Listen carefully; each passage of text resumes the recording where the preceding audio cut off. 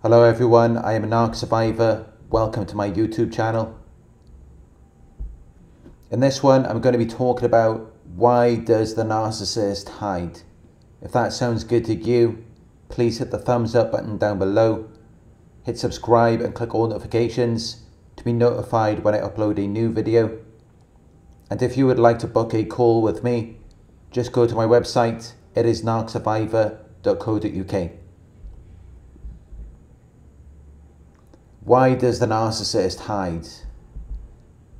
Some narcissists can be overt or grandiose, where they reveal their exaggerated feelings of superiority, entitlement, self-importance, an obsessive need for admiration, and a lack of empathy towards other people.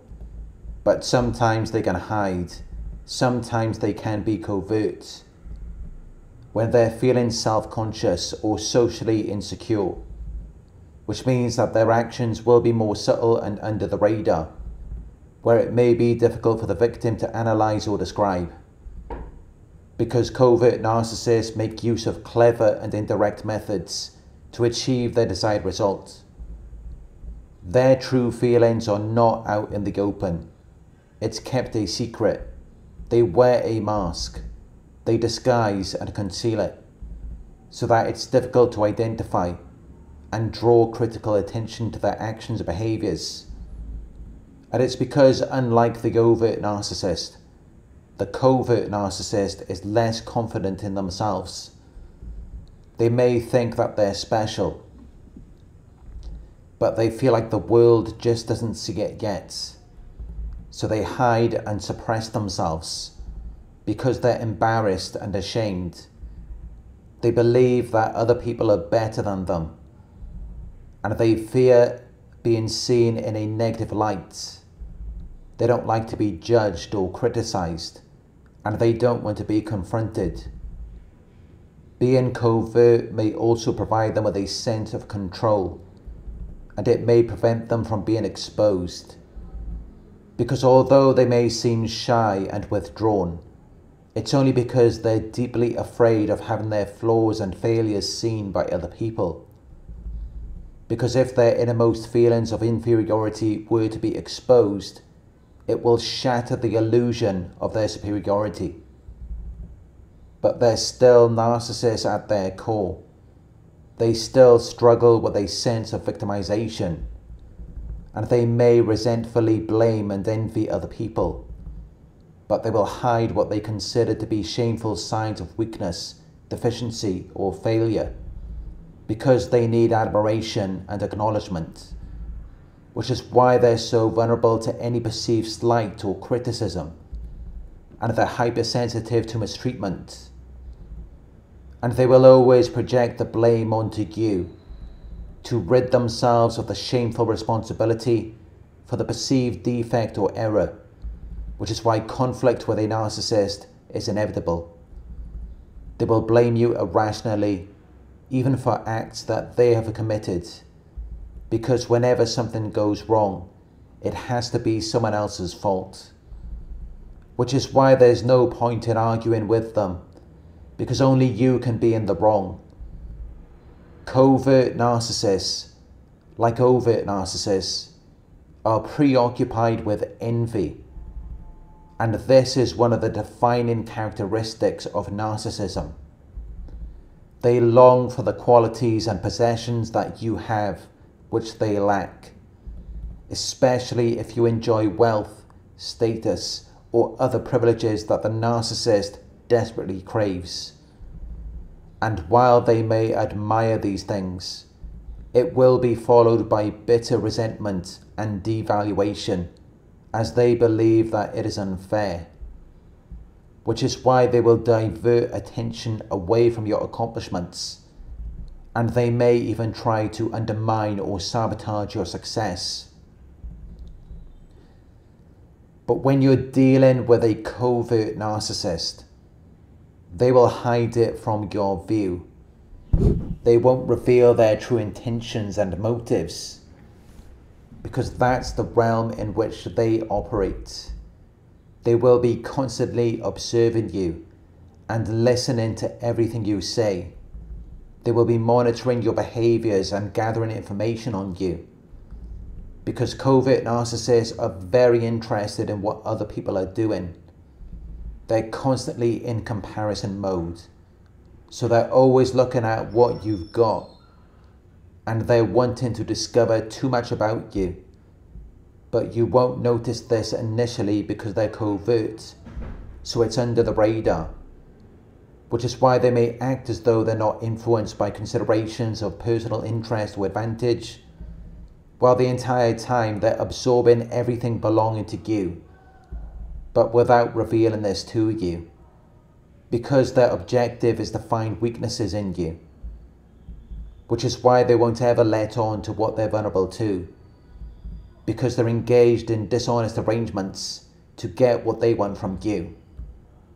So they will throw you off to take the focus off of themselves, because they don't want you to be aware of something deceptive and underhanded, which is why they will make you believe in things that are completely false, and they will tell you they don't like something when really they do. They will always misguide and mislead you because they're sneaky and dishonest. They use underhanded tactics to achieve their goals. And you will be able to differentiate between a covert narcissist and an overt narcissist. Because with a covert narcissist, it's a battle of the mind, a clash of conflicting thoughts.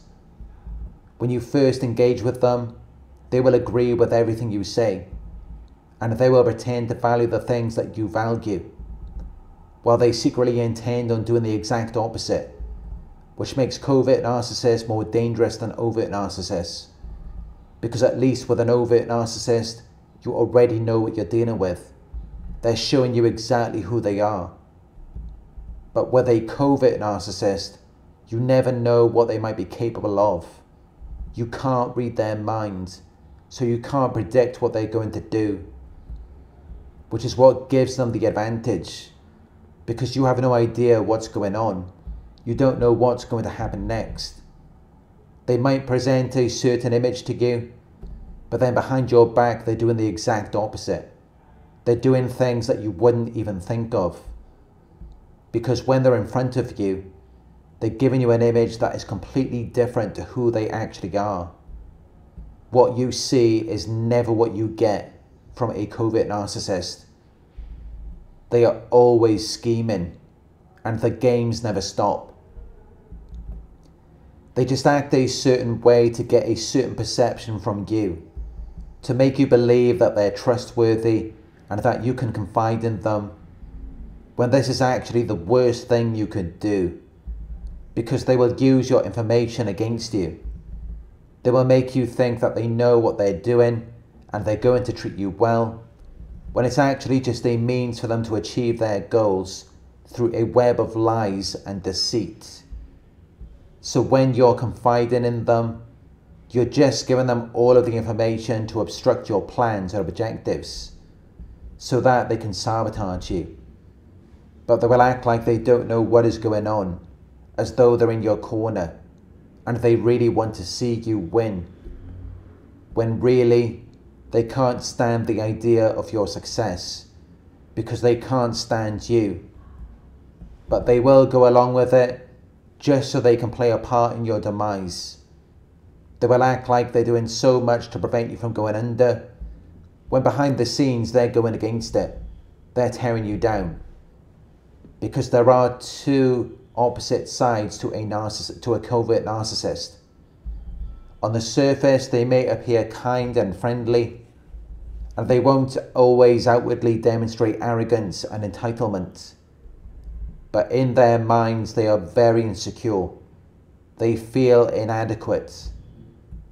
They feel like they are unable to deal with a situation and with life. They have a scarcity mindset, and they feel insufficient for a purpose. They feel like they are deficient in something. And because of this, they are constantly making comparisons with you as their reference point to form ideas and opinions of themselves. They use you as an indicator to evaluate and assess themselves and their lives, based on how much or how little attention you're getting, or your opportunities, achievements, and success. They always have to one-up you. They have to outdo, outrun, outpace, outshine, and surpass you. They have to get an advantage over you by doing something better or more extreme. Even if you're just not feeling well, they will get sick, and their illness will be more serious. They will always find a way to minimize and play down anything that you're doing or anything that's going on with you, because they always have to be the center of your attention. They want you to be thinking about them every second of the day, because your attention gives them life. It fuels them. It makes them feel like they exist, because for a moment it fills that void. And this is why all they can do is think about themselves.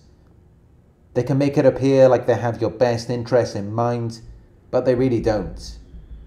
Because anything you're doing or accomplishing has the potential to reveal their insignificance.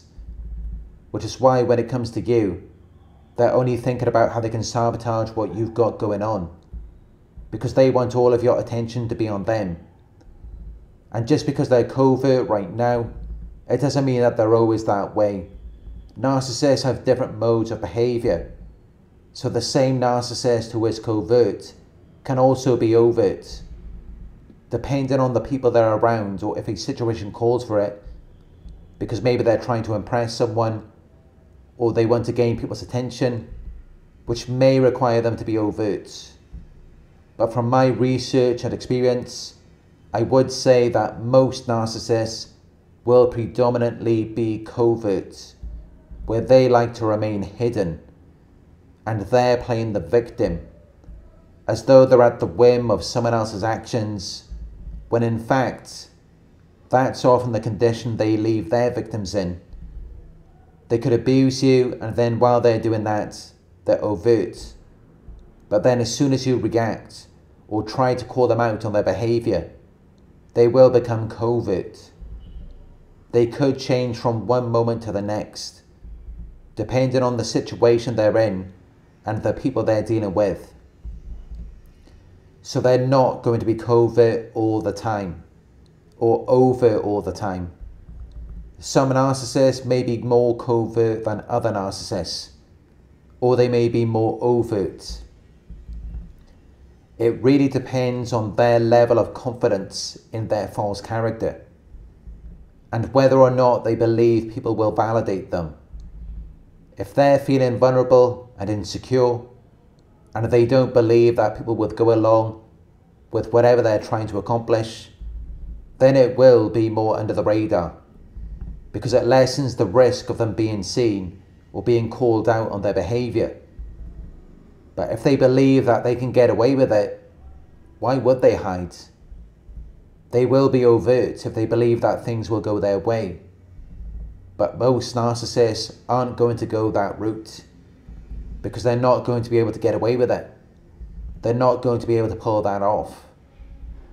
And instead, it would probably drive a lot of their potential sources away, which is why I believe that most narcissists are covert.